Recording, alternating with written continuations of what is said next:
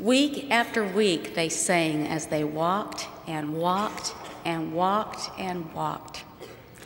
When I think of pioneers, tragic scenes come to mind: handcarts in blizzards, sickness, frozen feet, empty stomachs, and shallow graves. However, as I learn more about that monumental trek, I am convinced that along with those very real and dramatic scenes, most of the journey, for most of the people, was pretty routine. Mostly they walked and walked and walked. When the pioneers broke camp each morning, the cattle had to be fed and watered, fires built, breakfast cooked, a cold meal for noon prepared and packed, repairs made, teams hitched, and wagons reloaded, every single morning. Then they walked about 6 miles before halting to feed and water cattle, eat lunch, regroup, and walk again until about 6 p.m. Then the routine of unhitching and watering teams, making repairs, gathering tinder, building fires, cooking supper, a line or two in a journal before dark, sometimes a little music, prayers, and bed at 9 p.m. Speed wasn't important. Because the pace was set by slow-moving oxen, no one had to run to keep up with the wagons. On a good day, on a no-problem day, is there ever such a thing? The pioneers covered about 15 miles. Usually it was less than 10. Imagine how puny that seemed compared to their ultimate goal of 1,300 miles. On a bronze frieze in the Winter Quarter Cemetery, a detail shows a mother resting her hand inside the wagon as she walked the distance to the Salt Lake Valley. She did this because her small child wouldn't stay in the wagon unless he could see his mother's hand. Even as they walked forward, those pioneers knew how to help one another. So what does all this have to do with us in our current world? I believe it has everything to do with us. Most of our lives are not a string of dramatic moments that call for immediate heroism and courage. Most of our lives, rather, consist of daily routines, even monotonous tasks, that wear us down and leave us vulnerable to discouragement. Sure, we know where we're going, and if it were possible, we would choose to jump out of bed, work like crazy, and be there by nightfall. But our goal, our journey's end, our Zion, is life in the presence of our Heavenly Father. And to get there, we are expected to walk and walk and walk. This week after week walking forward is no small accomplishment. The pioneer steadiness, the plain old hard work of it all, their willingness to move inch by inch, step by step toward the promised land, inspires me as much as their more obvious acts of courage. It is so difficult to keep believing that we are making progress when we are moving at such a pace, to keep believing in the future when the mileage of the day is so minuscule.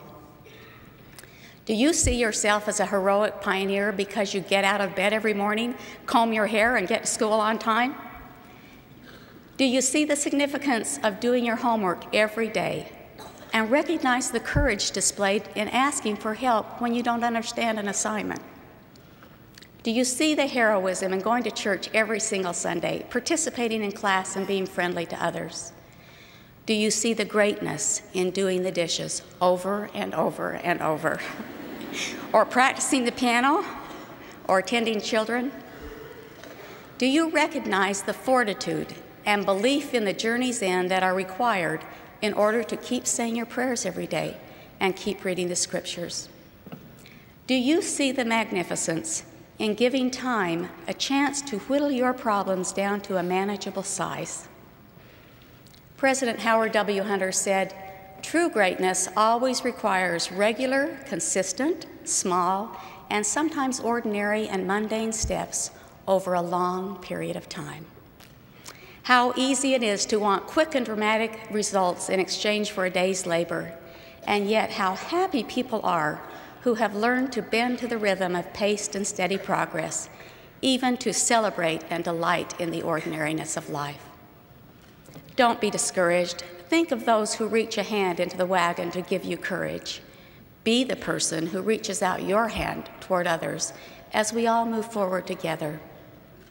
When you get into bed at night, rehearse the things you've accomplished during the day. allow yourself to feel the satisfaction that comes of work completed or even partially completed. Not only were those remarkable pioneers willing to keep moving forward, they sang as they walked and walked and walked. Are we expected to be cheerful as we do our daily work? Well, maybe not every minute of every day.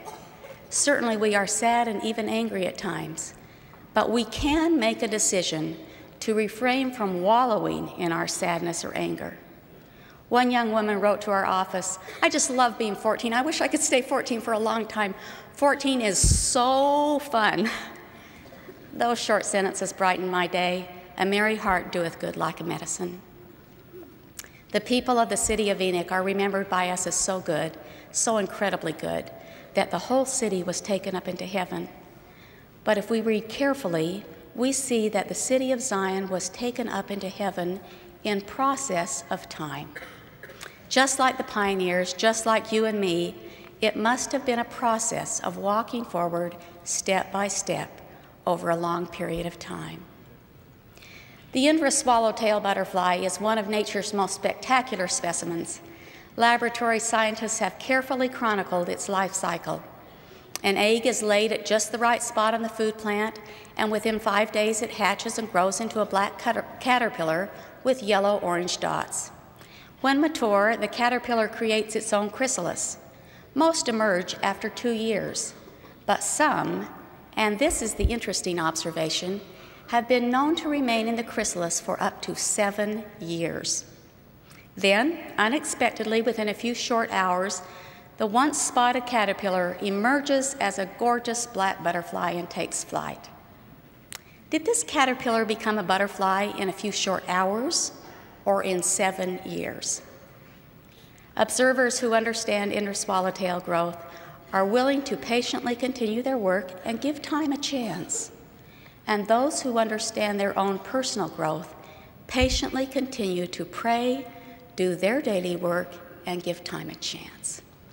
The vernacular for this is just hang in there. I first met Carly when she was 12 years old. A new and inexperienced beehive, there were some temporary bumps in her world.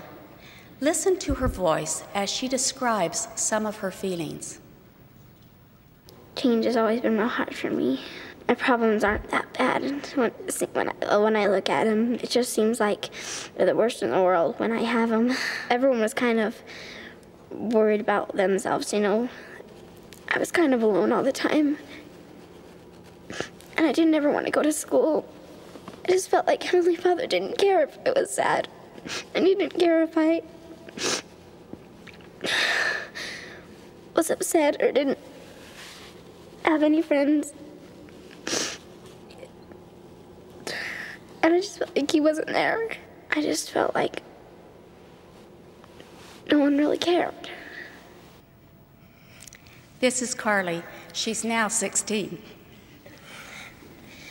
When I hear my 12-year-old self-talk, I remember how big those problems seemed then and how small they are now.